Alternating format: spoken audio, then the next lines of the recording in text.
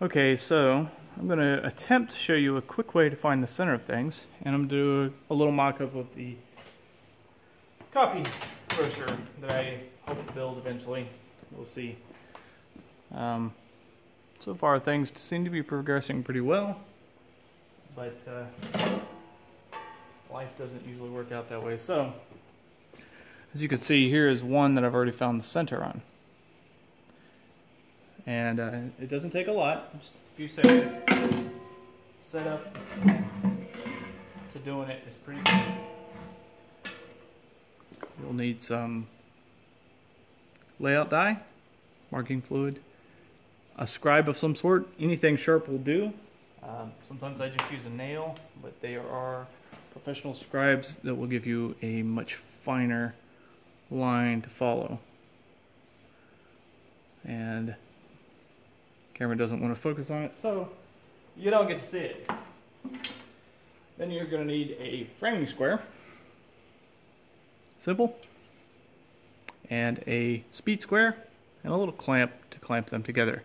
You're going to clamp your speed square to your framing square right at the corner of the inside face. Pretty easy. Once you've done that, then you're just going to take your layout die on a clean surface that you've cleaned with alcohol. That I didn't, because I'm not that worried about this particular one. And you just find this, get pretty close to the center, it doesn't have to be right on it.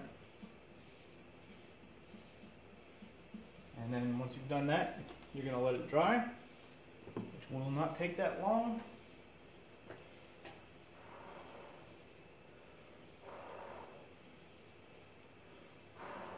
And don't breathe in the fumes because it's acetone. Okay. So once it's dried, then you're going to take your framing square and you're just going to lay it up here on the bottom of your circle, whatever it is, in this case a pot. Then you're going to take your scribe, once both edges are touching, you're going to take your scribe and just strike a line. You're going to want to do this at least 3 times, not 2, but 3. And the reason being is because just because Walmart says it's round doesn't mean it is. And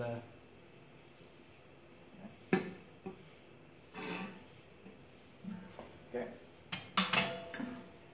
And it looks like this one is pretty dadgum round. I'm very pleased with that. Alright, so there are your little lines, which the camera does not want to focus on at all. However, you can see them intersecting. And that's where you will then take a punch and set into those lines, into that intersection, and strike it with a hammer. Or, and you should have a nice fine dot, which I did not get that well. That's okay. For this, that's good enough for this demonstration. Okay, I'm not going to get into it. I know my movies suck. Thank you. Anyways, now let me give a layout here of how this will go together. This is the outside pan. I'll remove the handles and insulate it above the top and cut a portion of the bottom away so that a propane burner or an electric element can go and actually heat up inside of there. This drum will go inside to be spun around. This one will be stationary, this one will spin. The whole point of this one is to help the heat stay inside there so that I control where it goes and how hot it gets. The other part of the equation will be this piece here, this unit here. This is the mix motor for a bread maker. Now I got 2 different ones to try, but it's probably going to be that one because that one has a DC motor, so it'll be a little bit easier to control. This one has an AC motor, which is very nice, very quiet, so I may turn it into a fan, and a little bit higher torque, but it's a little bit more complicated with these 2 gears. So that's a little bit more things that can fail. So we're going to probably go with that DC motor. It will be mounted to the back here. And I may mount it off to the side, or I may turn it around. I haven't decided, but it will be held away from the heat, and it will be separated by a baffle. And I may put an exhaust fan in there just as an added measure. But the whole unit will go together over a heater and spin the drum over a flame. And some baffles inside will keep the coffee moving.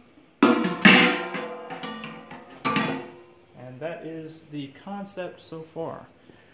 Now, I wish my movie editing skills were a little bit better, but they are not. I just don't have the time. I wish I did. But that's a quick walkthrough. Hopefully that answered some questions. If it didn't, I hope it raised some good questions. Another option that I've explored was taking round heating elements and applying them at angles from the bottom. Obviously not inside of the enclosure. There would be some benefits for this. It would consume about 1400 watts. I toyed with the idea of infrared heaters, but I don't know anything about them, so I'd have to learn a lot more before I decided to make that plunge. I've also toyed with this heater, this heating element. This one is about 1300 watts, and doesn't pull a whole lot of amperage, and it does get hot enough, but it also takes up a lot of space, so I haven't decided on that either. Anyways, that's it. Hope you guys enjoyed the video.